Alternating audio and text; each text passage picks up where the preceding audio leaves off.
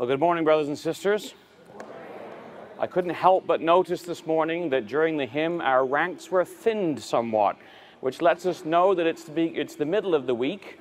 Many of us are suffering from a Bible school hangover where you get to this point and your batteries are running low. So let's allow God's word this morning to invigorate us, that our hearts may burn for Him, lit by His word with heavenly flame, as we've just sung together. Our class this morning, we will be dealing with the cherubim as it comes out in Ezekiel chapter 1. And I should just caution you that the cherubim in Ezekiel 1 are there with wheels. They are chariots of His will. Now, in this country, as it is in Canada, when you travel in a vehicle with wheels, you're advised to fasten your seatbelt. Fasten your seatbelt. We left off yesterday, brothers and sisters, with the vision of Isaiah chapter 6 and verse 8. The call to action to become part of the cherubim or the seraphim, the vehicles of God's will. And today we hope to develop our understanding of these cherubim by looking at the different attributes revealed to us by Ezekiel and their associated characteristics. Our goal is going to see how God exhibited these characteristics in the past and to learn how we can exhibit them today. We don't want to get caught up in the attempt we have made to depict these things so much as we are wanting to concentrate on their meanings, the spiritual significance behind them. Remembering that the cherubim are a picture of God's manifestation in flesh, and that if we want to be part of the cherubim of the kingdom, we need to demonstrate the characteristics exhibited by them in our lives now. So we begin, brothers and sisters, if you'd open your Bibles to Ezekiel chapter 1. This will be our home base for this morning. Ezekiel chapter 1, what Ezekiel sees is this whirlwind, verse 4, that comes out of the north, a great cloud and a fire enfolding itself, and it has a brightness about it out of the midst thereof as the color of amber, and out of the midst there is a fire. Well, when we consider this, brothers and sisters, this is what comes out of the north. And of course, just that little phrase itself reminds us of Daniel later on when tidings will come out of the east and out of the north. But certainly this is jumping a little bit ahead, but nonetheless, here we have this whirlwind that is coming. And brothers and sisters, this whirlwind is coming to this world. It is going to transform this world. It is soon about to be made visible to all the nations around. Not this literal whirlwind, but what these things represent. We have here the color of amber. Now, the word color in the scripture here is given to us by Strong's as being the word ayin, which basically means the eye, the physical eye, the idea of the color of the iris of the eye. It's also used to be the fountain, the idea of where the tears come from. But that's the word color here. It's the eye. It's out of the eye, and it's the color of amber. And amber, brothers and sisters, is one of those words that's perhaps a little bit lost its meaning in our Authorized King James Version. The Septuagint translates it as electrum, which is the same way it is translated by some of the concordances. The idea is something along the lines of a brass, but electrum was a combined metal. It was a compound made up of silver and gold. So this creature that's going to come forth out of the midst of this whirlwind that's coming is coming out of silver and gold. And of course, we have those characteristics, brothers and sisters, of silver and gold revealed to us in the scriptures of truth. Gold being that of our faith tried in the fire. And we've looked at this already this week. Silver, on the other hand, is the idea of redemption. That we are not redeemed with corruptible things such as silver and gold. And of course, he's thinking back to the law, whether the money of the redemption, the silver money of the redemption. But we are redeemed with the precious blood of the Lord Jesus Christ. But silver then becomes a metal that is associated with redemption. So this is faith and redemption. It's faith and righteousness. And just two passages to consider this. It's the compound of the two. And of course, the two do go hand in hand. We find in Romans chapter 4 and verse 5 that Abraham's faith was counted to him for righteousness. And righteousness, Galatians chapter 5 and verse 5, is by faith. The two things go side by side. And it comes out of a cloud. And the cloud, of course, represents the saints who are redeemed, who have those robes of righteousness imputed to them because of their faith. So this is the picture that we have coming out of this whirlwind. So then, brothers and sisters, when we consider this, we have Ezekiel chapter 1 and verse 5. Out of the midst of this great whirlwind comes the likeness of 4 living creatures. So these living creatures, brothers and sisters, are terrible symbols in some way. They're sort of nightmarish to a degree. They're awesome. They're not sort of the kind of thing that you would sort of want to meet on the street, so to speak. But they are symbolic, and we must remember that. They are symbolic creatures, and they have physical attributes that have a spiritual significance. And that is really where we want to spend our time, is to demystify them by looking at the spiritual significance, by spending our time this morning considering what they represent. These things are discerned spiritually. We read in Deuteronomy chapter 29 and verse 29 that the secret things belong unto Yahweh our God, but those things that are revealed belong to us and to our children, that we may do all the words of this law, and that we may live forever in the land, inheriting the promises. And so, brothers and sisters, we have this concept then of the cherubim in chapter 1 and verses 5 to 6 as they appear.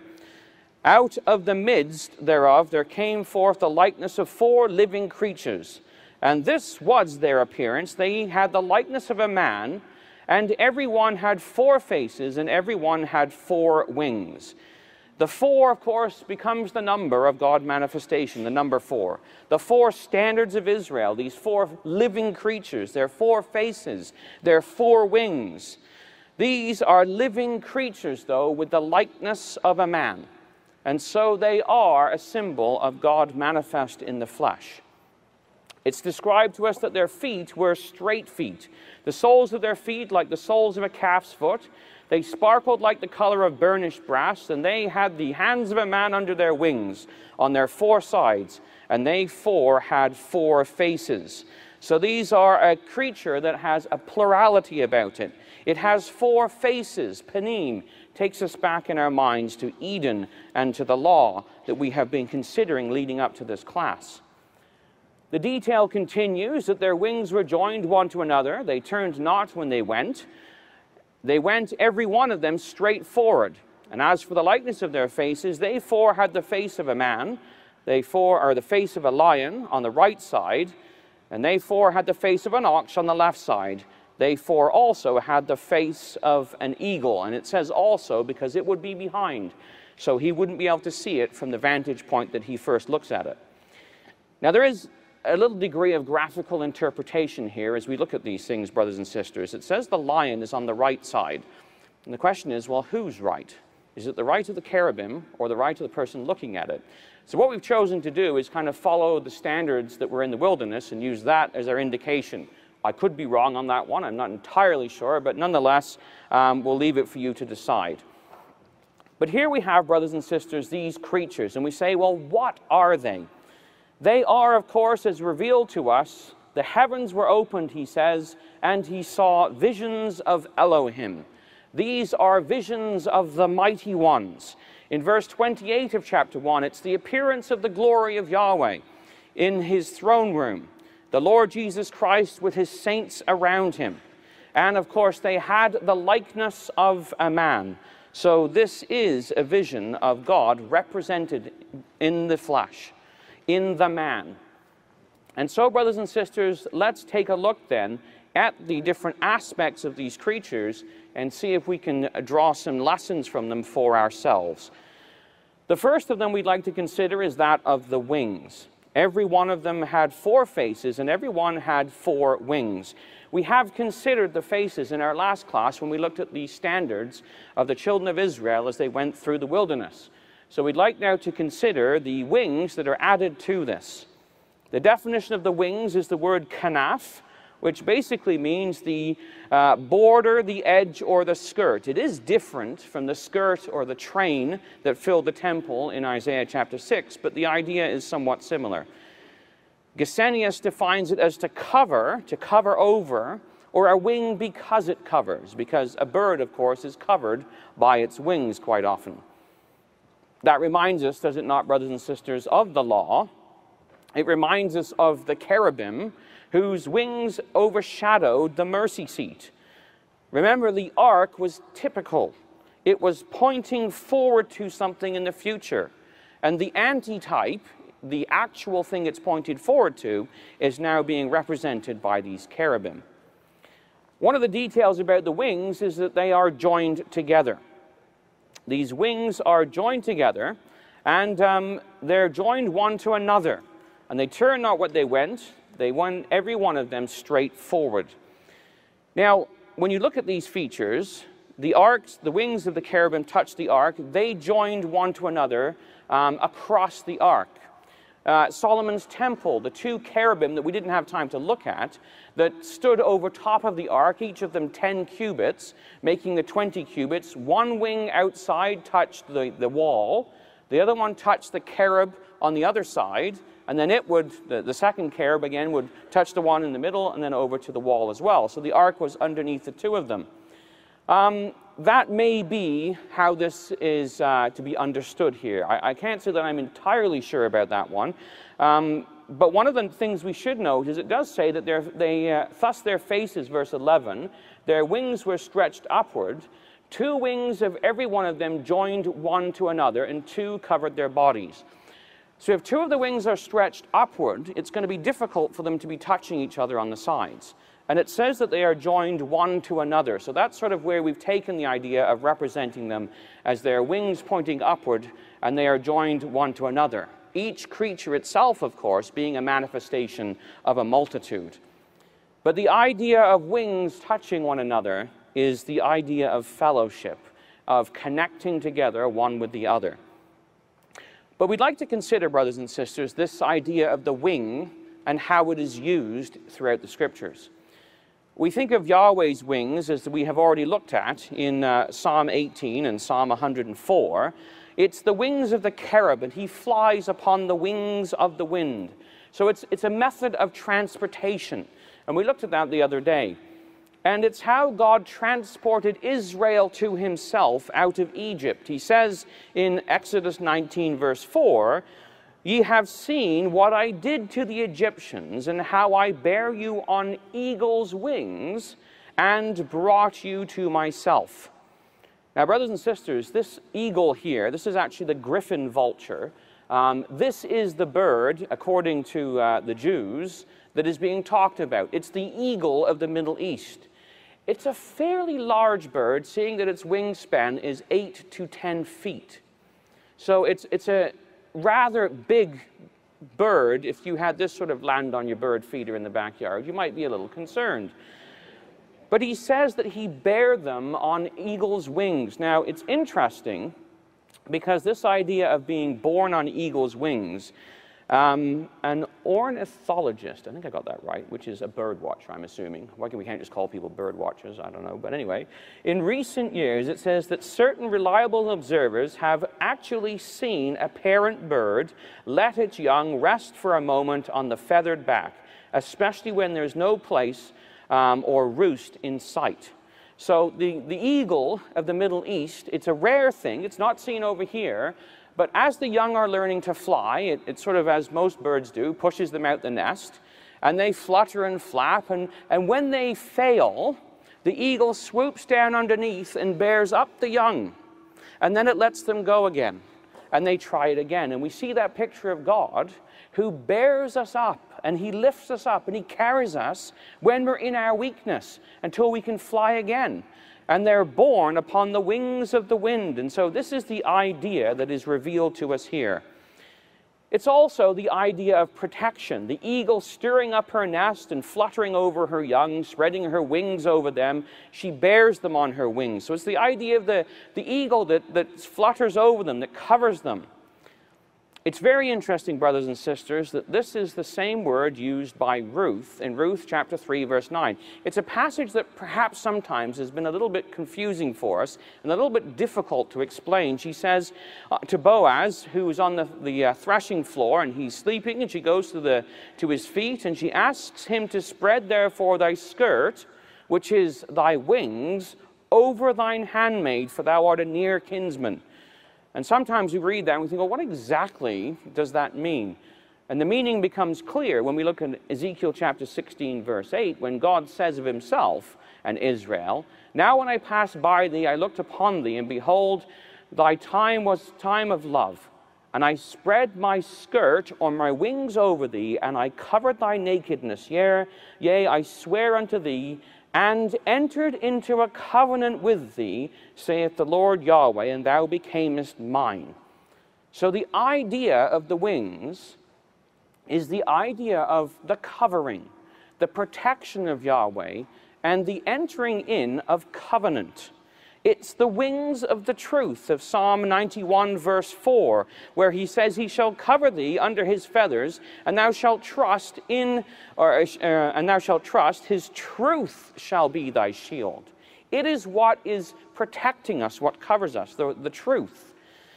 It's also interesting, brothers and sisters, in Zechariah, in the future age, when the Jews once again become the vehicle of his will, 10 men shall take hold of the skirt of the wings of him that is a Jew, saying, we will go with you, for we have heard that God is with you.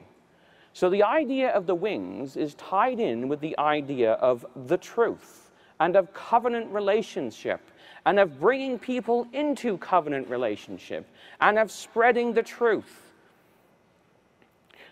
But, brothers and sisters, this is a study in God manifestation. How do we manifest the character displayed by these wings? Well, James tells us, brothers and sisters, in James chapter 1 and verse 27, that pure religion and undefiled before God and the Father is this, to visit the fatherless and the widows in their affliction, and to keep himself unspotted from the world. Ruth was both fatherless and a widow. She had left her father and mother, and she was a widow, and Boaz spread his skirt over her. He spread his wings over her. So for us to manifest the character of the wings is for us to spread our skirts over the fatherless and the widows, those of the ecclesia who need the help of the hand of Yahweh upon them. Philippians chapter 2 puts it in slightly a different way. It's the other aspect of this idea of wings, the idea of bringing the truth. We're told that we should be blameless and harmless, the sons of God without rebuke in the midst of a crooked and perverse nation, among whom ye shine as lights in the world, holding forth the word of life. So it's the delivery of the truth to those around. And of course, the wings, brothers and sisters, are something that is borne up by the Ruach, by the Spirit. They fly upon the Word, really is the idea. So our transportation, our method of travel is that of being borne by the Word. However, as we looked at yesterday, if we do not choose to have this characteristic, there is another characteristic of the wing. The Lord Jesus Christ said to Israel, how often would I have gathered thy children together as a hen doth gather her brood under her wings, and you wouldn't have it. If we are not gathered under the wings of Yahweh, if we are not in covenant relationship with him and remain that way to walk in the truth, then the reverse is true, that wheresoever the eagles be gathered together, or wheresoever the carcasses, the eagles will be gathered together. And as Deuteronomy says, he would send a nation on them from far, as the eagle flieth. We looked at the other day how it's a symbol as well of renewed strength. Isaiah 40, verse 31, they shall mount up as wings, with wings as the eagles. But it's also the idea, brothers and sisters, of bringing that healing, the Son of Righteousness who arise with healing in his wings, bringing the truth to those around us to heal their lives, and having the Lord Jesus Christ heal our lives with the application of the word. And notice in this verse, there's two cherubic features. There is the wings, and there is also the calves of the stall. The wings have a certain noise to them. In Ezekiel chapter 1 and verse 24, he says, "They went, and I heard the noise of their wings like the noise of great waters, as the voice of the Almighty. The voice of speech as the noise of an host." So this is a multitudinous image, because it's not just the noise of one, it's the noise of a host. It's the voice of the Almighty. And so that has to be our voice, brothers and sisters. As Brother Roger talked about yesterday in the brothers class, it doesn't matter what you feel or what I feel, but what saith the Lord? To the law and to the testimony, if they speak not according to these things, it's because there's no light in them. Our noise should be the noise, our voice should be the voice of Almighty God speaking His truth. It's also described over the page in chapter 3 as the voice of a great rushing. I heard the noise of the wings. It's a voice of rushing. And we're going to come back to that in just a moment. But consider, brothers and sisters, that this is the same characteristic that is there in the book of Revelation. When we read in Revelation chapter 1, verse 15, that His voice was as the sound of many waters. And this comes up in chapter 14 and chapter 19 as well. It's the multitudinous voice, but it's a united voice. It's united, and as we looked at with the seraphim, singing, "Holy, holy, holy is the Lord God of hosts, Yahweh of armies, the King of Israel." The rushing, though. On the day of Pentecost, when the disciples were gathered together as one man, with one accord, as the margin reads there, as one man, in one place, suddenly there came a sound from heaven as of a great rushing mighty wind. And what happens is, of course, they are filled with the Holy Spirit. Cloven tongues of fire sat upon each of them. And when they speak, what do they speak? As the Spirit gave them utterance. And so, brothers and sisters, the cherubim, the noise of the cherubim, is the noise of those who speak the word of God in truth. Holy men of God who speak as they are moved by the Holy Spirit, as they are rushed by the Holy Spirit, penned this word. And we too can pour forth that word to those around us. And so, brothers and sisters, we have briefly the lesson of the cherubim. The cherubim have the divine characteristics of wings, signifying both protection and judgment. They are born of the Spirit. They are carried by the Ruach. They are lifted up by the word of God. They have been covered under Yahweh's wings, in which they have come to trust. And likewise, they cover others with Yahweh's wings. They are joined in fellowship, and they're now involved in covering others with the truth. We have to join our voices with this multitude as the voice of God. Our words must be God's words coming out of our mouths, and not our own, but going out to the ends of the earth. We must speak the word of God as the voice of God to those at school, at work, and in our neighborhoods. And if we want to be part of the cherubim, brothers and sisters, we must be exhaling the Spirit that God inspired into these words to all those around us. And we certainly should bring our children under Yahweh's wings by doing the readings on a daily basis, by speaking to them in the way when we rise up and when we go to bed at night. We have to bring our children under these wings. The cherubim also, though, have these peculiar straight feet. They are feet that are straight feet, the soles of their feet like the sole of a calf's foot, and they sparkle with the color of burnished brass. And so we have this idea of being straight. It's the word yasher, and it means basically upright, just, righteous. So their walk is upright and just and righteous. It's like David in 1 Kings chapter 15 and verse 5. He did that which was right in the sight of Yahweh. He did that which was yasher, that which was upright. Oh, we're jumping ahead here. Just a minute. Oh, we'll leave that one there. And of course, the words of Psalm 107 verse 5, he led them forth by the right way, the yasher, the upright way. And so these straight feet, brothers and sisters, are the ones we have to have. Our walk has to be upright.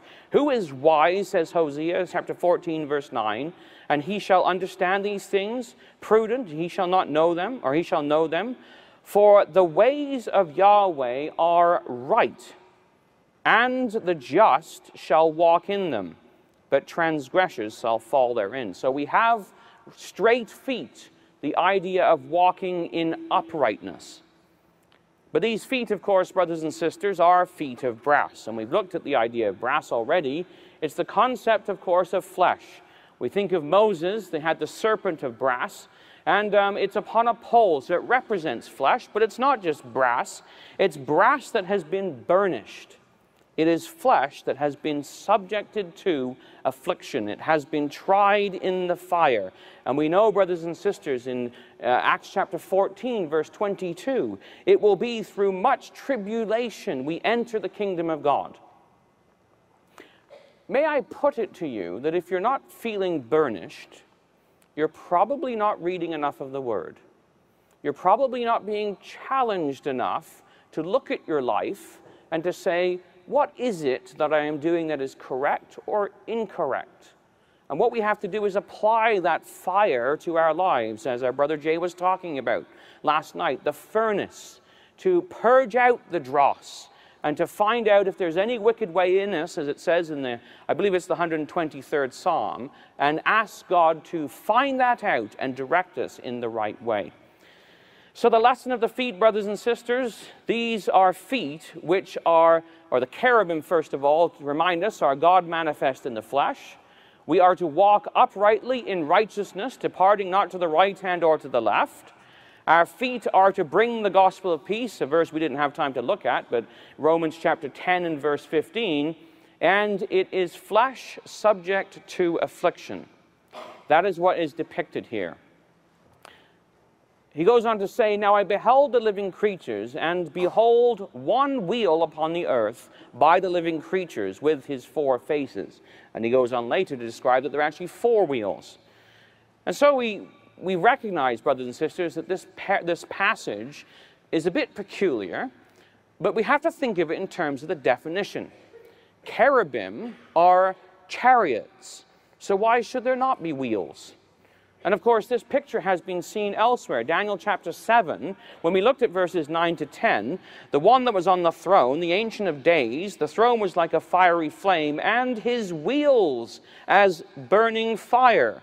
So this picture is not one that's just isolated to Ezekiel, but it's found elsewhere as well. A little peculiar, I'll give you that, but let's take a look at it and see what we can find out. What do the scriptures reveal? Well, the appearance of the wheels and their work was like unto the color of beryl. They four had one likeness, and their appearance and their work was as it was a wheel in the midst of a wheel. How exactly that works, I confess I don't know. It has been depicted like this above, where it's two wheels intersecting each other. And that, the word in the Hebrew maybe has a little bit of that kind of concept. But it also could be a little bit more gyroscopic in nature, where you have an outside wheel that turns and a smaller inside wheel that can turn in a different direction. That is possible, I suppose, from this as well. How exactly it is, I can't say that I could give you that answer. But what we do know about them, brothers and sisters, is that they are full of eyes, round about and within, and the wheels also. Now we're going to come to that little detail tomorrow. It's very peculiar, but it does come up in multiple places, and we'll spend some time on that tomorrow. They are, however, brothers and sisters, they are wheels of beryl. Now, beryl is the word Tarshish, interestingly enough, in the Strong's Concordance, which gives you its origin. It came from Tarshish, is along the idea. It's one of those minerals or one of those gems that was mined from wherever this Tarshish place was. Now, it tells you that it's a chrysolite, this is Strong's, a yellow jasper, jasper being green, this being a yellow green. It's probably a little bit more yellow than we've depicted in the greenness here, but we just wanted to kind of make it stand out a little bit more, otherwise if it was yellow it might just disappear. But nonetheless, it's the idea of a new shoot. If you think of a little blade of grass, as it first comes up, it has that yellowish, greenish color. That's this color. It's the color of the newness of life. The springing forth at the very beginning of the spring of those little shoots. That's the color of beryl. It's the color of the gem that was on the fourth row, the fourth stone, I think it is, first stone on the fourth row of the breastplate. And it's also a precious stone, we're told in Ezekiel chapter 28, verse 13. It is a color that's used of the saints throughout. It's depicted of the beloved, who comes in Song of Solomon chapter 5 and verse 14, the Lord Jesus Christ. It's depicted in the man of one in Daniel chapter 10, verses 5 to 6. His body is that of beryl. We don't have time to look at that, but just notice that his feet also are feet that are in color polished brass. It's burnished brass, and his voice is the voice of a multitude. Different picture, but it's the same thing. It's the multitudinous Christ. Anyway, as we continue on looking at this idea of the beryl, it is a precious stone, says Ezekiel chapter 28 and at verse 13. Turn in your Bible, please, to Malachi chapter 3 and at verse 16. The precious stone. They that feared Yahweh spake often one to another, and Yahweh hearkened and heard it, and a book of remembrance was written before him for them that feared Yahweh, that thought upon his name. And they shall be mine, saith Yahweh of hosts, in that day when I make up my jewels. It's the same word, precious stones. And I will spare them as a man spareth his son that serveth him. And our reading, ironically, last night was from Revelation chapter 22, where we see this great symbolic picture of New Jerusalem coming out of heaven. And what's it made of? Well, the foundation in chapter 21, verse 18 to 21, the eighth foundation stone is the beryl. So these are jewels that God uses to make up his crown. They are what make up the New Jerusalem. The temple that the Lord would build for his Father, the symbolic one this time, the spiritual one. Of course, that's not a literal picture in Revelation chapter 21 and 22 either. It's also the same word used, brothers and sisters, in Exodus chapter 19 and verse 5. Now, therefore, if ye will indeed obey my voice indeed, and keep my covenant, then ye shall be a peculiar treasure unto me above all people, for all the earth is mine. You will be a special jewel. You will be a precious stone. It's the same idea. So God says to Israel, if you obey my covenants, then you will be a precious jewel. And of course, brothers and sisters, we know that's not just said to Israel, but to those also who are adopted into this nation through the covenant. 1 Peter chapter 2 and verse 19, you are a chosen generation, a royal priesthood, and holy nation, a special treasure, a peculiar people. It's the word special treasure. That you should show forth the praises or the characteristics of him who has called you out of darkness to his marvelous light. So the idea of the beryl, brothers and sisters, is one of a special treasure that God is willing to take and put into his crown, that will make up the New Jerusalem, that will be part of that special treasure that he's called out of all nations. But the reason it is special is because it reflects the deity. It shows back to God the character that he has revealed through his word. They are God manifest in the flesh. If we want to be part of this cherubim, then we must be reflections of that same deity. It's beryl, though, brothers and sisters. It's green. It's that idea of the new little shoot. And so we read in Ephesians chapter 4 and verse 24 that we are to put on the new man, which after God is created in righteousness and true holiness. It's the idea of the new man being renewed in knowledge, being created after God, in righteousness and true holiness. That's the color of beryl. Romans chapter 6 and verse 4, therefore we are buried with him by baptism into death, that like as Christ was raised up from the dead, by the glory of the Father, even so we should move. We should walk. We should be in motion. What kind of motion, brothers and sisters? The motion of the newness of life. These wheels are the color of the newness of life, which is the way we have to walk now. That is who we must become. They are, of course, directed by the Spirit. Ezekiel chapter 1 and verses 19 down to 21, these creatures move. The wheels went by them, it says. Whithersoever the Spirit was to go, they went. Thither was their spirit to go, and the wheels were lifted up against them. For the spirit of the living creatures was in the wheels. For the spirit of the living creatures was in the wheels. The Spirit, the driving force, is in these wheels. They are the multitudinous Christ who is moving in newness of life. Life in the truth, brothers and sisters, is not a destination. It's a journey. We don't get baptized and stop. The cherubim were moving creatures. It's walking in the newness of life. If at any point in time we stop, we begin to go back to the world. There is no stopping in the truth. We read, brothers and sisters, that these are directed by the Spirit of God. And of course, it's the Spirit Word. We think of this concept, the Spirit of the truth that is there to guide us. We need to have our Bibles open so that we can hear the words of the Spirit. Those who make up the cherubim are the sons of God for a reason. We're told in Romans chapter 8 and verse 14, as many as are led by the Spirit of God, they are the sons of God.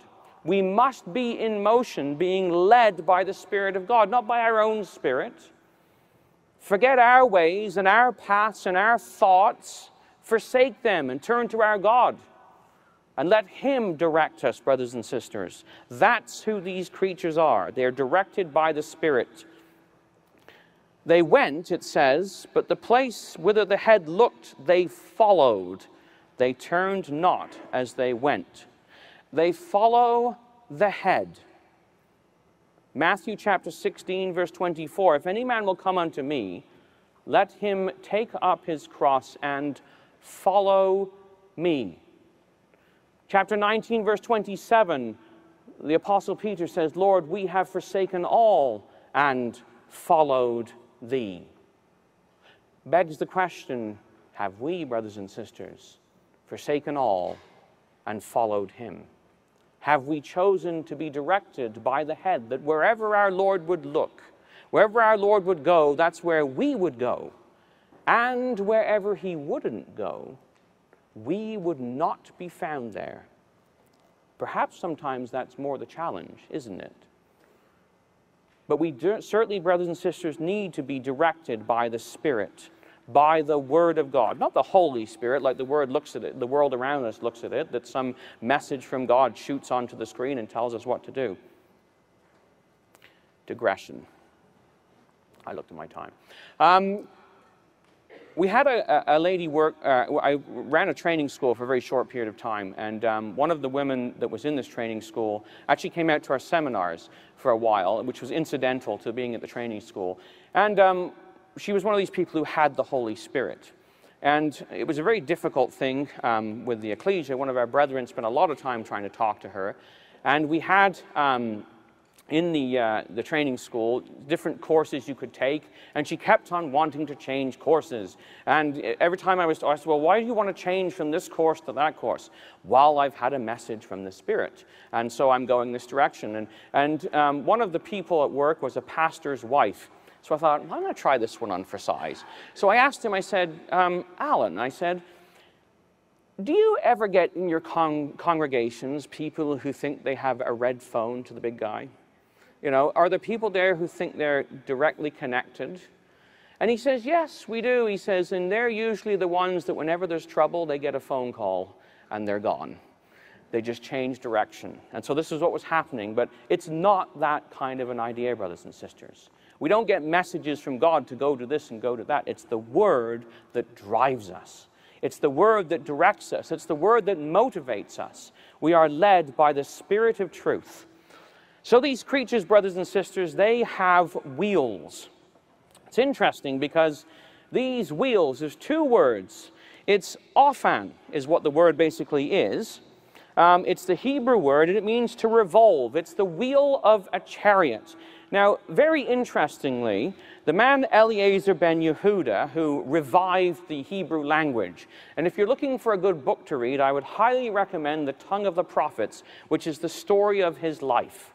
It is a fulfillment of prophecy, because when Israel goes back to the land, they are called Israel. It's a Hebrew word. When we come to the book of Revelation and the great battle is to take place, it is at Armageddon, which is in the Hebrew tongue. And that language for years was a dead language, and this man revived it. Well, when he had to come up with a word for bicycle, he did it, but revived it by going through all the writings of the ancient Hebrews, right? Well, there are no bicycles in the Bible, so he had to come up with a word for bicycle. So he took this word out of Ezekiel, ophan, and said, well, if there's two of them, we'll add an im, which is the plural, so it's ophanim. So that is the Hebrew word for bicycle used today. So this is the idea, the revolving wheels, that which is ridden. The second word is the idea of rolling. It is the word Gilgal, or Galgal, as it is here, a rolling thing, a wheel or a whirling.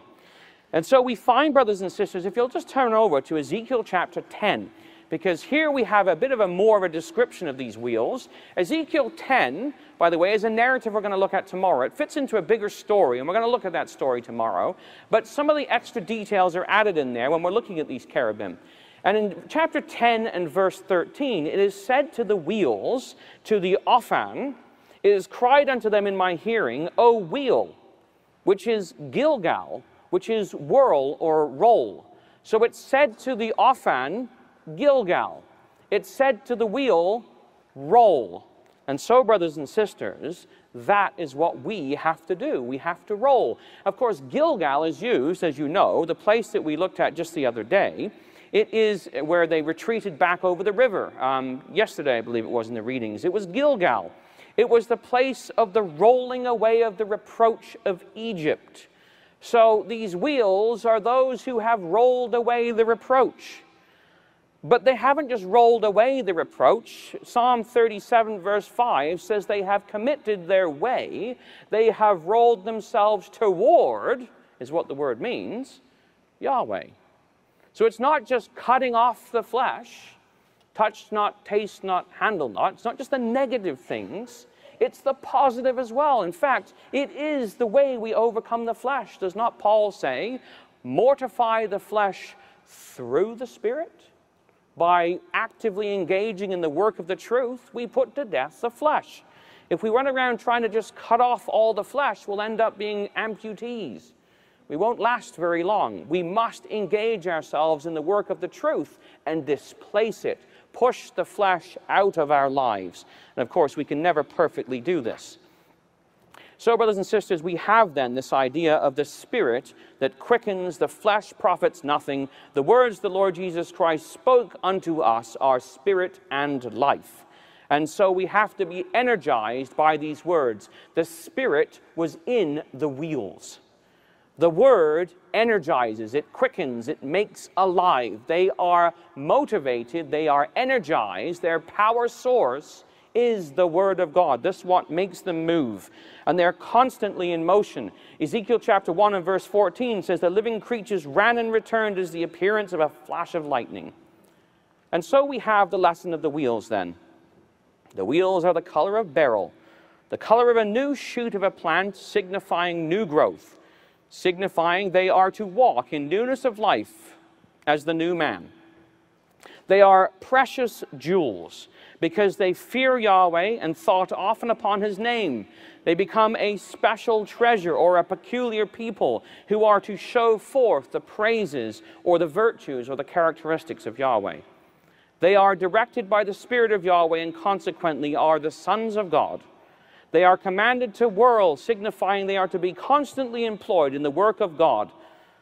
They are to roll with Yahweh, meaning they trusted with him or on him, and consequently they are to roll their ways and their works unto their God. If you had told me, brothers and sisters, at the beginning of the study that a study in the cherubim is a study in discipleship, I wouldn't have believed you, but it is. That is what we're dealing with here, is a study in discipleship. The cherubim are a representation of perfect discipleship. They are God manifest in the flesh. They are with the Lord Jesus Christ depicted in the book of Revelation. They are there depicted, brothers and sisters, in Daniel chapter 7. And if we want to be with the Lord at that point in time, we must become cherubim, vehicles of his will.